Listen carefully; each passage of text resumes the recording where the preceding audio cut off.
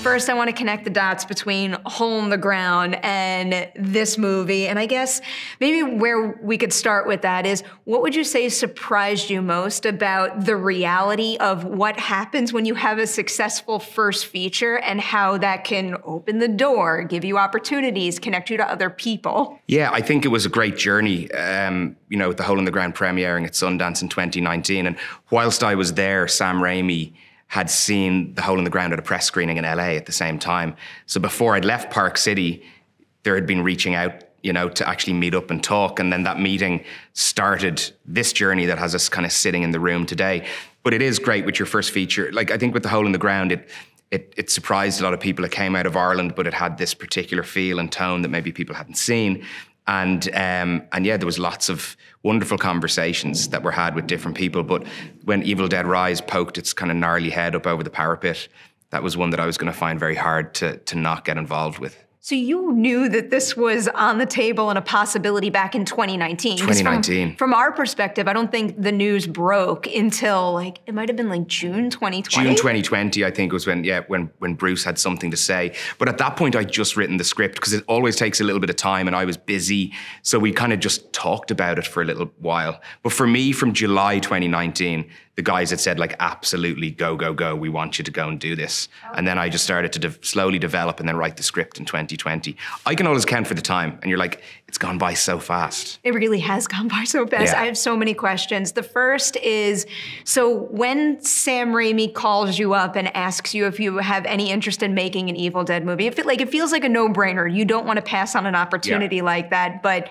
it's intimidating to join one of the biggest horror franchises out there. So were there any doubts, especially because Hole in the Ground is a very different feeling kind of horror movie? Did you know you always had it in you? Yeah, I always when I remember looking back, my final short film I made, I think it came out 10 years ago at the same time as Evil Dead 2013. And I remember just being that little bit jealous at the time. And I actually think, funny story, that short ended up, the person doesn't work for Ghost House anymore, but they saw the short and they were like, nah, and they moved along. And I was like, damn, I really want to make an Evil Dead movie someday. And then I got that opportunity. But I didn't actually ever find it overwhelming. I was kind of excited, but I also knew what I wanted and what the guys wanted was to do something that was a little bit of departure, a little bit of a new direction. And that actually brought a certain freedom. It was kind of liberating. Had I been telling a story in the cabin in the woods with Ash, I would have been absolutely terrified. But when I kind of had the creative freedom to tell a story that I was interested in, that, again, it just created a certain, I was at peace. It was my favorite script I've ever written, my favorite screenplay. It was so much fun to write. Every day was a joy, whereas usually I'm just haggard and annoyed when I'm writing. I have Scream on the brain right now, and between that and this, I feel very spoiled in terms of getting new installment of my favorite franchises that have such unique, distinct feel. They feel part of the franchise, but you also do something different. I feel like if you don't keep doing different things, then these franchises die. Yeah. Very impressed. Yeah, I think it's just a really good time for horror movies right now. It's always a good time for horror movies. It seems particularly nice right now. We've had a pretty good last 2 years at the very least. We've been dining well.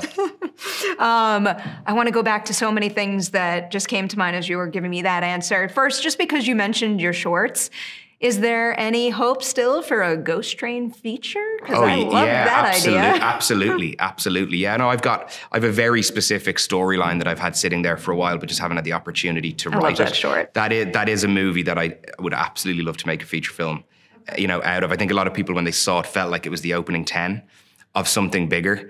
But yeah, there's a bigger world and a bigger mythology there that I'd really like to explore. I will never not be eager to see that movie, so I will be impatiently waiting when the time comes for that one.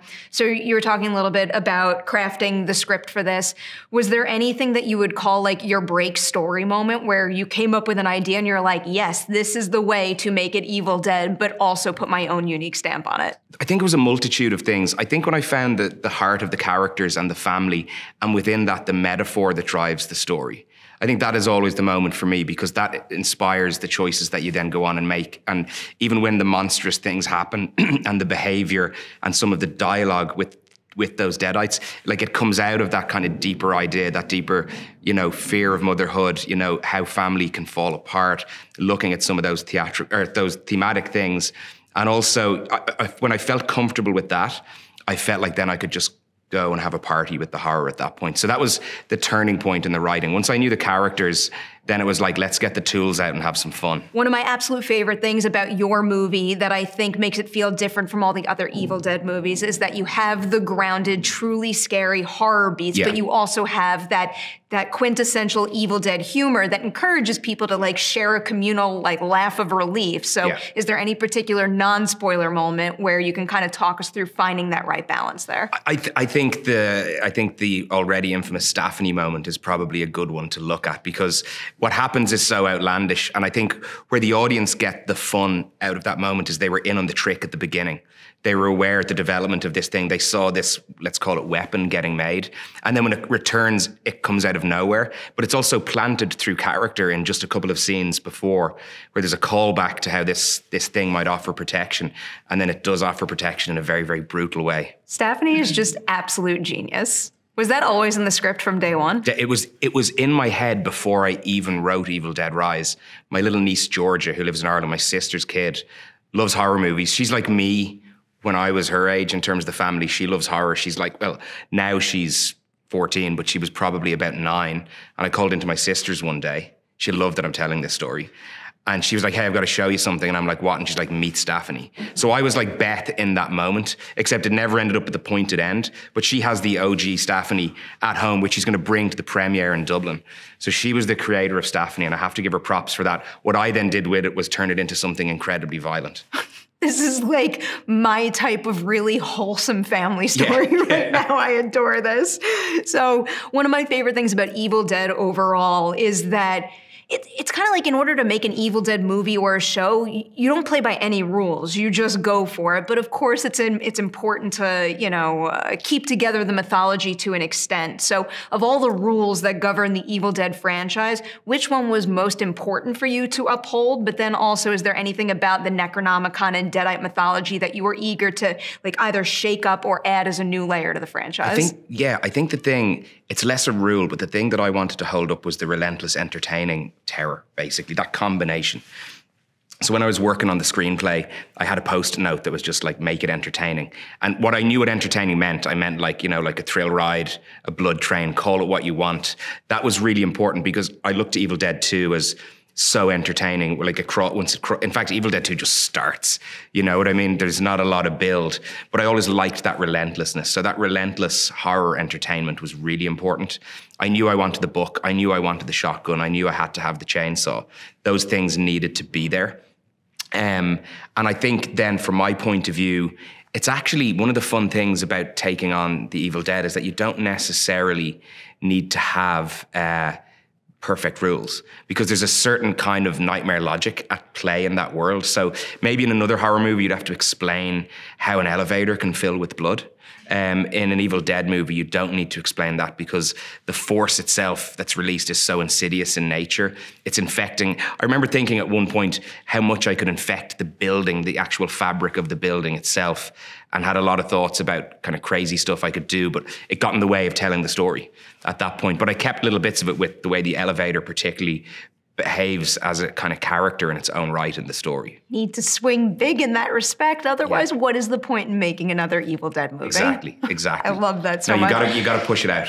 So you were just talking about like pushing it and going big and creating this like nonstop wild ride. But another thing you do in this movie that really impresses me is like you seem to know exactly when to pull back and take a moment to build dread and earn those big moments. So are there any particular, again, non-spoiler for now, moments where, you purposely slowed things down and gave something a beat before going back to like the big crazy Deadite action? Yeah, I think when the true reality of what has taken place is presented to the characters, there's a moment, where the movie turns and it goes and it goes again and it goes again, and then it goes really hard. And then there's like an argument between the siblings in the story. Although it's not a breath because they're under pressure, but it is a moment where they slightly get to take stock of the new reality that they're facing. And I thought beats like that are very, very important. There's a very important beat between Beth and Cassie later on, where Cassie asks her auntie, is this a nightmare? And also tells her that she'll be a good mom someday. Those little moments are really important to breathe and to get inside the psychology of these characters, because without the psychology, without you know, them breathing real and you being inside them in some way, then horror is just spectacle and nothing else, right? You need to love these people. All I can think about is poor Cassie. I know. My God, you put that poor child through so much. Yeah, there's some therapy built ahead. My heart. I'll add one more non-spoiler question before we shift gears here.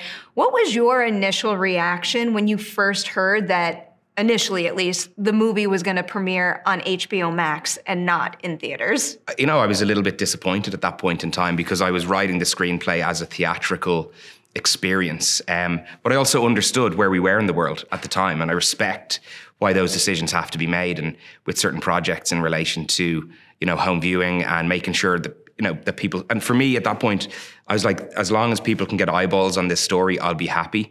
But I never lost sight that I thought it could be a theatrical endeavor. And I believed with COVID and all of that stuff that people would go back to the cinema. And if people went back to the cinema, they're going to want to watch something fun, maybe less existential and just more entertaining.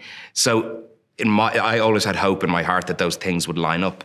And thankfully they did. They did, with like the right support from New Line and the people at Warner's.